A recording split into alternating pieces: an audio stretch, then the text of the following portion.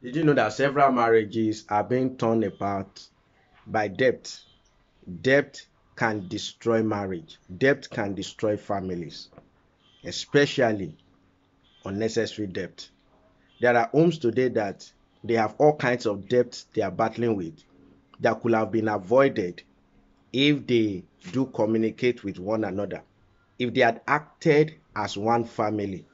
But when you have a situation where A spends his or her money this way, B spends his or her money that way, it creates problem in marriage. God that put us together and said two are better than one is wiser than every one of us.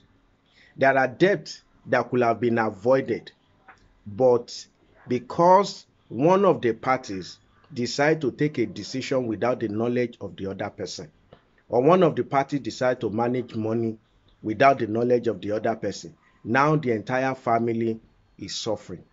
And you know, one thing about debt in marriage is that it is not the person who directly incurs the debt that will suffer alone. It is going to affect everybody. It's going to affect the children, it's going to affect the husband, it's going to affect the wife. And then it can even affect the relationship between a husband and wife. Some can actually lead to divorce, some can lead to separation.